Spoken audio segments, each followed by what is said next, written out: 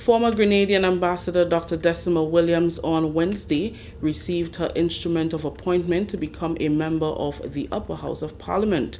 Dr. Williams is expected to be officially sworn in as President of the Senate when Parliament opens, making her the fourth female in Grenada's Parliament history to be appointed to the position. The other female presidents were Margaret Nichols, Leslie and Sion, and Joan Purcell. Dr. Williams, who comes from St. Andrew, served Grenada as ambassador to the Organization of American States from 1973 to 1983. From 2008 to 2013, she served as the permanent representative to the United Nations, representing Grenada as chair of the Alliance of Small Island Developing States. Her Excellency Dame Cecile Grenada says Dr. Williams is well deserving of the opportunity to serve in the Senate. Dr. Dessima Williams is an outstanding woman. She served her country with distinction over the past 4 decades and has consistently used her talent and expertise to benefit her country. Apart from her role as a distinguished diplomat, her contributions go well beyond the diplomatic field. She founded and directed the Grenada Education and Development Program, Grenada, an organization that seeks to empower young women.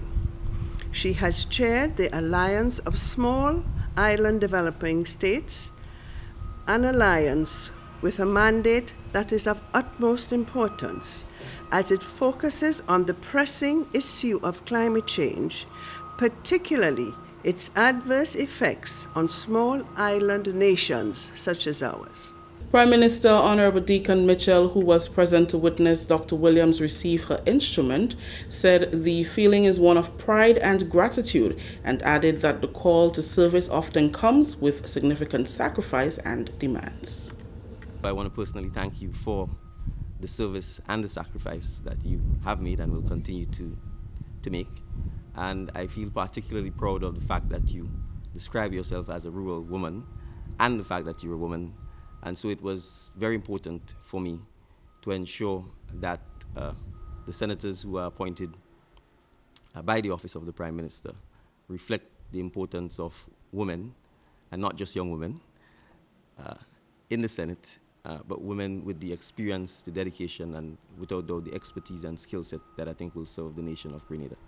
And so it really is an honor for me to be standing here with you, amongst other great women, including our Governor General, who've all served Grenada well.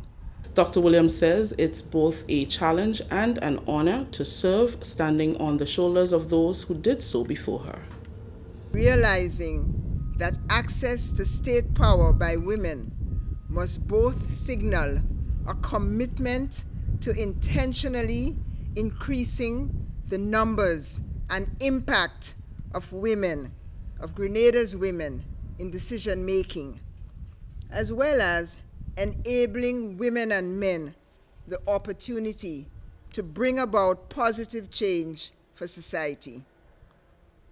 As a rural woman, a St. Andrews woman, this feels good, this feels important, and it brings pride to all of us.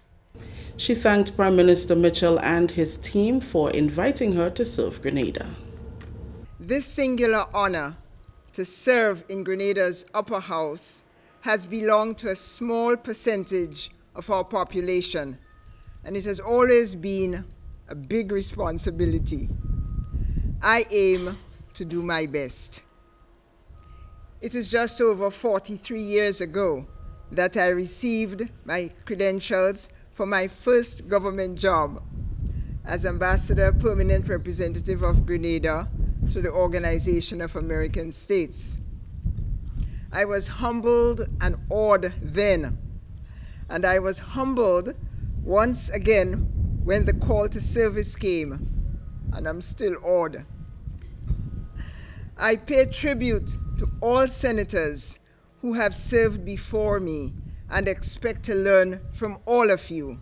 Former Prime Minister Honorable Tillman Thomas, former Senator Franca Bernardine, and past President of the Senate Margaret Nichols were present at the ceremony.